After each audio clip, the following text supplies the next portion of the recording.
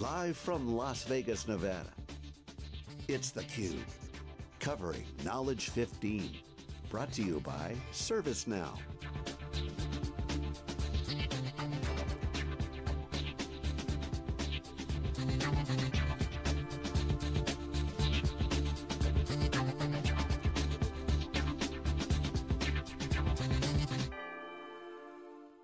We're back. I'm Dave Vellante, and this is theCUBE. We're here live at ServiceNow Knowledge.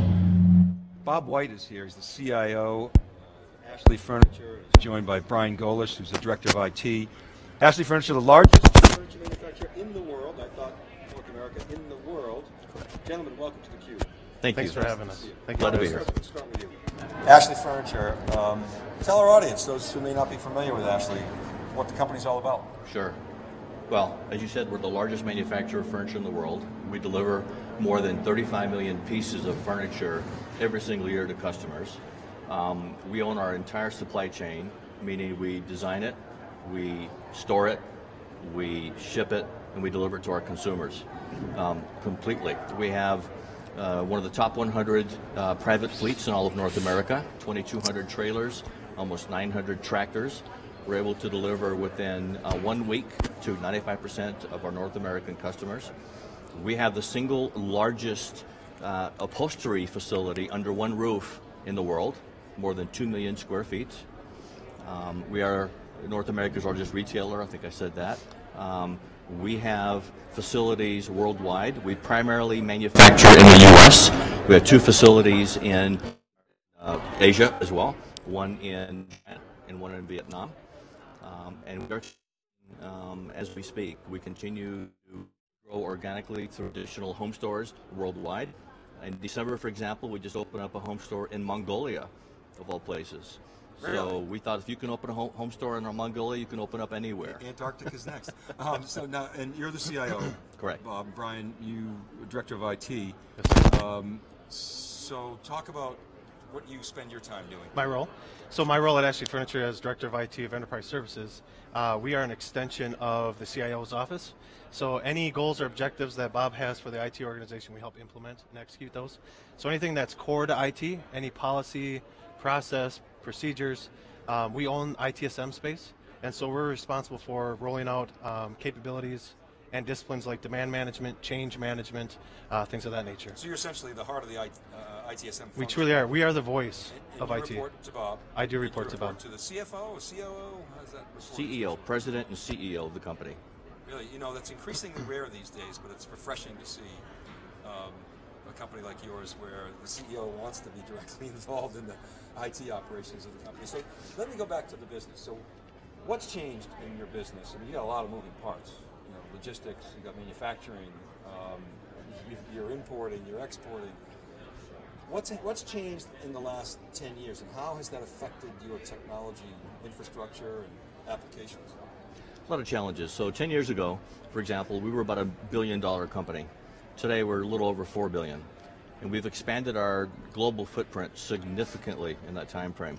And so as our customers, as we grow our customers overseas and internationally, we have to increase our footprint, manufacturing capability, our distribution capability. Along with that comes a lot of stress on the overall infrastructure. And so making sure we have a capability to deliver products and services to our consumers locally or regionally is very important to us. So for example, we have multiple facilities in the US where we manufacture and we distribute out of that same overall facility, and it's regional. So in the Northeast we have one in Pennsylvania, we have another one in Mississippi, in North Carolina, in California. And so when a customer orders something in our home store in California, for example, that product is made and or shipped out of that local facility. So we don't agree with the concept where you ship something across the entire country for that consumer, because it takes too long to get to them, number one. The transit costs are too high.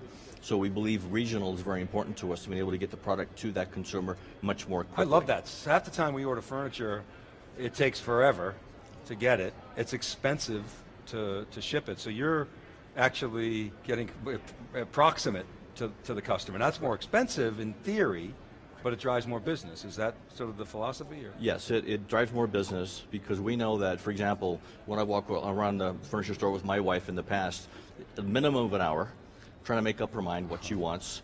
If you're watching this, I apologize, honey. But after the hour, you're ready to leave, right? Well, that's then when you have to sit down with the sales associate, and then they plan out, well, we can get it for you in 12 weeks or 18 weeks or whatever that time frame is. And that's the last thing a consumer wants to hear. They want that product within the week. Absolutely. And often in cases, they want it same day or next day. And so being able to deliver that product to our consumers very quickly and agree on what that date is and commit to that date is extremely important to her. So there's a lot of business process behind that, a lot of service processes behind it. So Brian, why don't you just kind of describe sort of the service management infrastructure, if you will. Absolutely. So before I get into that, one thing I wanted to add to Bob's comments is, so as we've grown, right, we've also need to grow our IT staff internationally, and so we've spun up some IT shops in China, in Asia, and in India. And from an IT perspective, because we are now doing business and operating with external parties, third-party agencies, it's extremely important that we become efficient in how we're operating with those agencies from an IT perspective.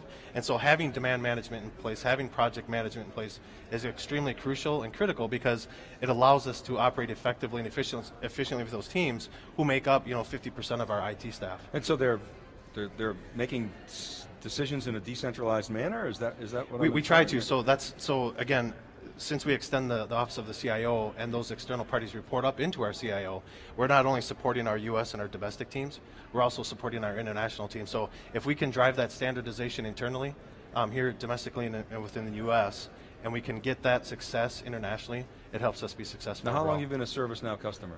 A year, but we've been, our implementation has been up and running for 6 months. Okay, so this is good. Because we can do a good case study here. So you can help me with the before and after. Absolutely. So what was life like before, and then how did it change? And I'm really interested in the business impact. Chaotic. There was a lot of inconsistency. How so? So I think the biggest challenge for us, and the reason why we knew we needed to move towards platform and technology and process singularity, was the results of all of these processes, whether it was delivering a service or providing an end user with an iPhone, or if it was delivering a large project, there was always inconsistency and lack of quality in what we were providing, right? And how frustrating is that to an end user when they can go, they can have someone in their organization order an iPhone and they get it within a week, another employee within their organization orders an iPhone and they have no idea where that request is at for several weeks at a time. So I think the inconsistency has really frustrated our business units and our business leaders, and so they've really been challenging us, and we knew that we were going to have to change. Okay, so how did it come about that you brought in ServiceNow? Was it an easy decision? Was it a political decision? Was it a hard decision? Do you have a big business case? Were you involved, Bob? Yes, absolutely. Yeah. I mean, of course you were involved, but take us through the process. It was very easy. When we looked at the pain being caused to the rest of the organization and IT's inability to provide consistent services across the board, for example, our project management methodology. We had 14 different development teams doing their project management 14 different ways.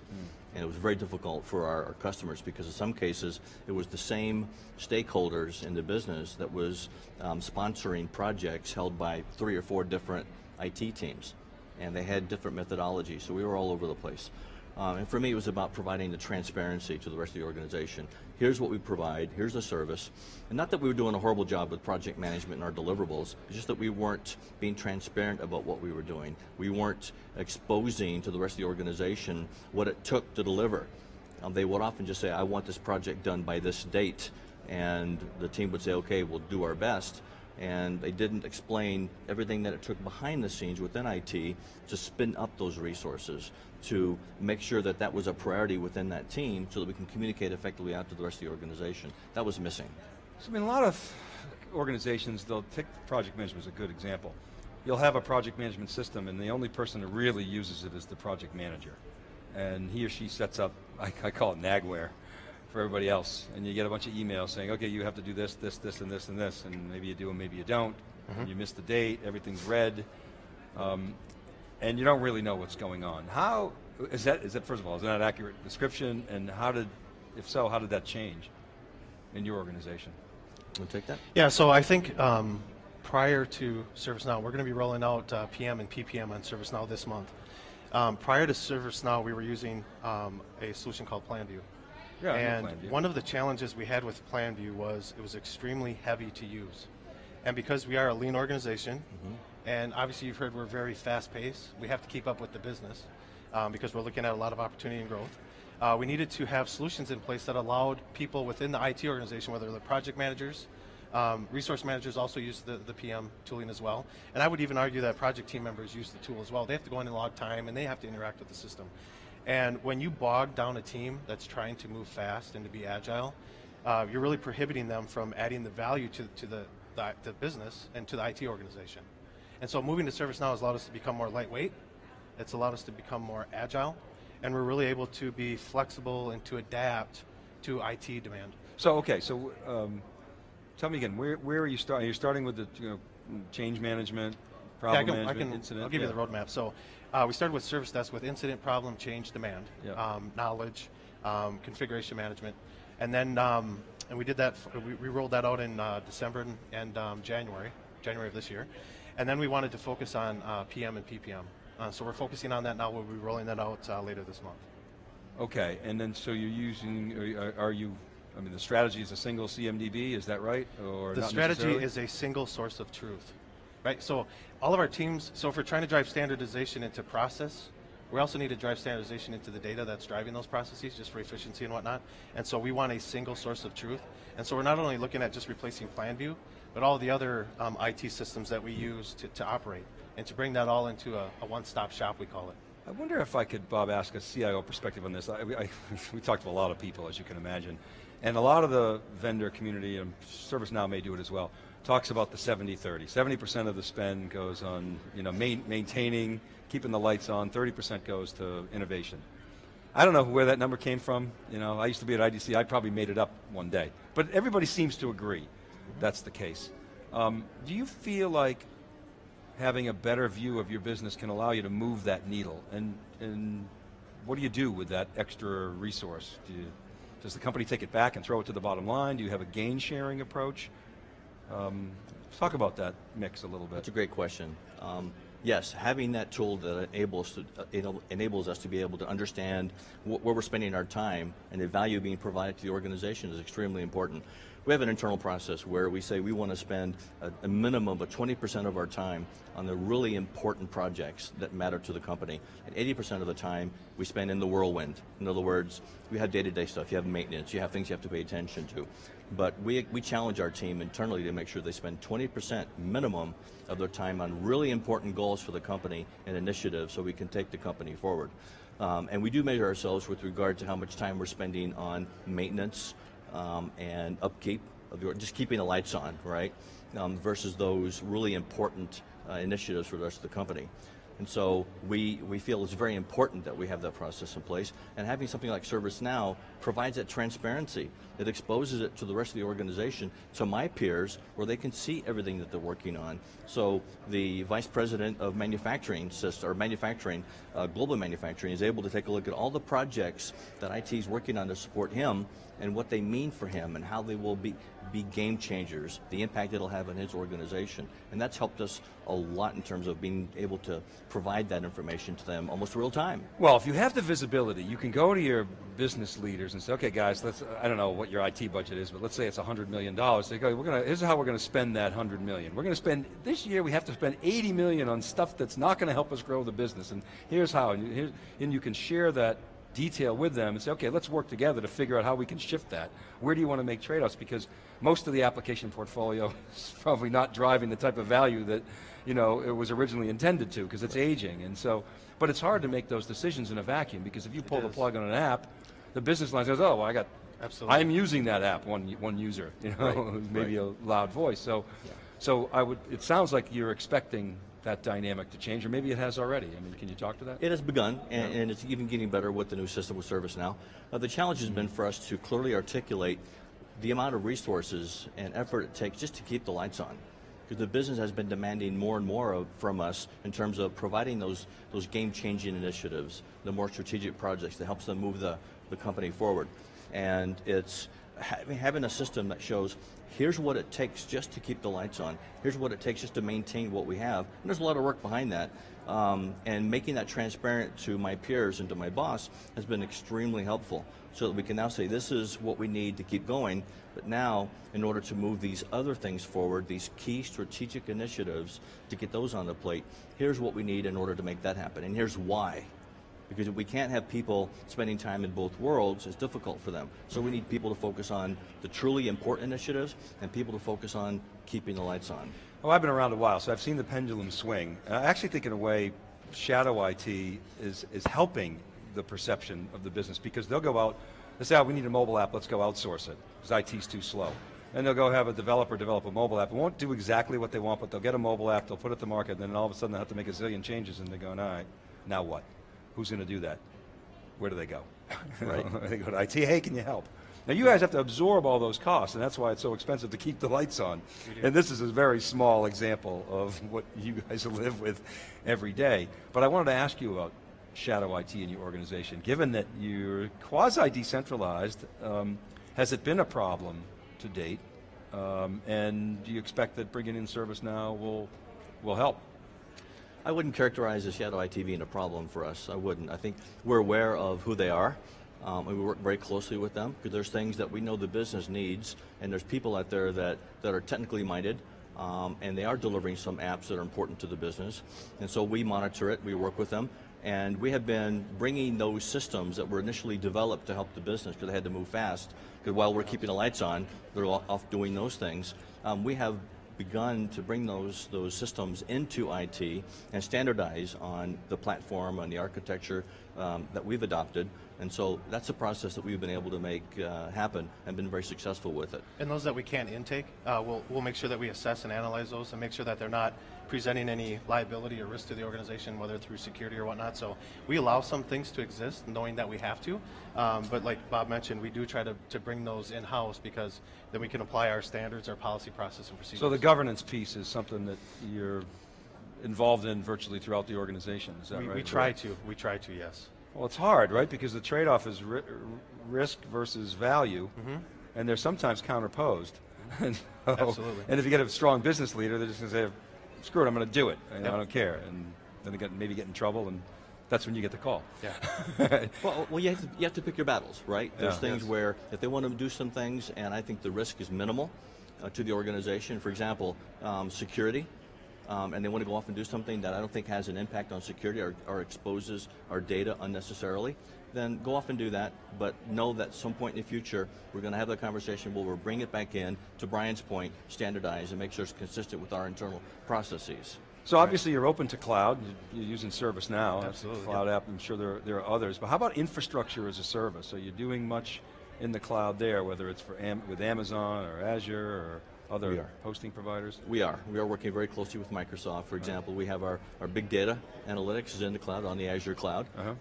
We just went live with our first iteration of selling online for our home stores. That's also in the cloud. We've contracted with another company, so the goal is to have all of our home stores, for example, as we move forward with this new solution, we'll be accessing that system in the cloud, in our own private cloud, if you will. Versus today, they have their own individual servers. For every single home store we have, they have their own servers on premise. So we're moving to a cloud-based solution so that we can be more nimble, make changes far more quickly. Everyone at the same time will have change occur. So we want to introduce that change all at once rather than today. In our home store environment, we have 566 home stores, for example.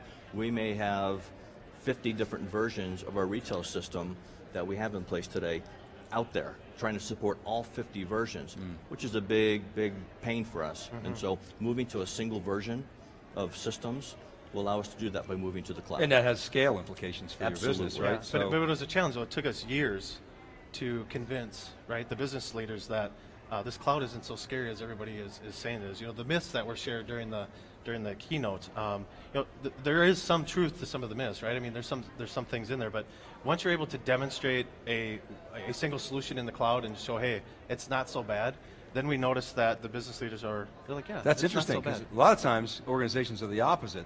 the IT guys are hanging on to the on-premises infrastructure, and we had that the too. business guys are Well, right. So our infrastructure folks, I mean, they wanted to hold on because that's their bread and butter. That's their job, right? And but we were really, I think, going to the cloud has helped support them, right? Because if we were to place all that demand on infrastructure, they would have been overwhelmed, and they would have been over capacity. Plus, so. if you want to move that needle, that whatever it is, 80-20 or 70-30, you've got to get out of that sort of undifferentiated heavy lifting business that doesn't add value. Right? So people, I think, are starting to realize that. They think that we all touch consumer technology, and we wouldn't want to run our business on Facebook, but we like it, and it's easy. And so we say, okay, why can't we do that in the enterprise? And it seems like the enterprise is sort of catching up to the consumer piece. I wanted to ask you, Brian, before we go into, Bob, the whole CIO role, as a service management practitioner at Knowledge, is this your first Knowledge? Or? It is our first Knowledge. Oh, okay. Yeah, oh, we're cool. rookies. Okay, that's great. So, well, what are your impressions? Let me just start there. Wow, awesome. Absolutely amazing. It is an awesome conference. It really is. I mean, just to see we do a lot. We Just do 60 a year, and this is one of the best. I mean, the venue's great. I think the organization, the ServiceNow organization, is just well managed. I think they're high performers, and I think they're passionate. And I think they're so passionate that it's easy for someone like myself to be passionate as well, right? So when you come to an event like this, you get pumped up, right? And it's you don't just get pumped up because of something that doesn't have any elements or anything to it, but there's good stuff that's coming out of this conference, and we've absolutely enjoyed ourselves. The networking opportunities have been phenomenal. We'd actually like to learn from people that have learned, right? The good and the bad. And we were able to do that ourselves. We were able to come here and say, hey, here's some of the challenges we faced with our implementations. Here's some of the successes we had. Here's what we recommend. Here's what we don't recommend. So it's been a great conference. I'm getting the high sign, but I got a track I have to go to. So thank you. So you're learning a lot, obviously, is what I'm hearing. And people are learning from us as well. That's what's good about it. And we've only been on the platform for 6 months. That's cool. Yeah, so and I've noticed too. There's been a lot of other organizations that are kind of in the same boat we are. And when you can relate to other people and say you feel a bit more calm, but we are absolutely certain that we've made the right choice with ServiceNow. Role of the CIO. Let's talk about that. We have so many interesting discussions on theCUBE about that. We do a conference every year with MIT, Chief Data Officer Conference, and one of the CIOs said on there, he said the CIO role is dead. We went, what? You're a CIO. No, he's going to have to choose between Chief Data Officer, Chief Digital Officer, Chief Creative Officer, Chief Operating Officer, CFO, CTO, blah, blah, blah. So I think that's one sort of end of the spectrum. Other end of the spectrum, and it's predominant here, is that the CIO role is transforming as the organization transforms, and a lot of it is around service management. So what's your take, Bob, on the role of the CIO? Are you working yourself out of a job, or are you creating long-term innovation roadmap? I think I'd first like to say you definitely have to adapt. There's no question. What I was doing 6 years ago was much different than I was doing 3 years ago, much different than what I'm doing today. And so it's all those things. So I think we have to be a little bit of everything. And it's not just the CIO, it's anybody in senior IT leadership really needs to look at themselves as somebody who can support the business and provide that direction, but also understand where the company wants to go and be prepared to understand the technology, understand the business, and put in place a great solution to support that. So yes, I think it includes Chief Digital Officer, Chief Innovation Officer, Chief Strategy Officer, all those things. And so as I look to my role, and especially now and going forward, it's really understanding what the business wants out of IT. It's understanding the direction the business wants to go in. And it's that constant interaction with the rest of the organization. So when I sit down with my peers and have a discussion on where we're going with the warehouse management system, what do you expect out of IT in the next few years? Or is sitting down with manufacturing, the manufacturing team, and understanding where do they go, where they want to go. They're very frustrated in terms of the fact that we have a monolithic ERP system and they want to introduce change. If we're going to continue to expand globally, as I said earlier in our conversation, and be able to deliver product no matter where she is in the world, by the way, our customer is a she, then we have to do it very effectively. We have to do it regionally. So we have to have a manufacturing capability that's very responsive. We don't have time right now, based on the growth of our business, to take 3 years and implement a brand new manufacturing ERP system. We don't have time. So what we need to do instead is listen to where they want to go, and the challenges that the rest of the organization is having, in this case manufacturing, and put in a solution that meets their needs, not one that IT feels would be best for them, but where do you see yourself going? How can we help implement incremental change so that you can continue to improve your part of the business? It's not about a traditional IT project taking 3 years to deliver, it's about being more agile. And being more agile to Brian and I means we need to be able to introduce change on a more frequent basis going forward so that the company can continue to do what it needs to do to achieve its growth. So is the CIO a business leader, a technology leader, or a hybrid? Yes, everything. I think it's a little bit of everything, especially hybrid. Well, and I was going to add too, if you don't mind. Please. So when you look at IT, we're the technology pioneers, right? Everybody looks to us to deliver software and solutions and hardware. But I think something that I've observed over the last several years is we're also looked to be business thought leaders as well.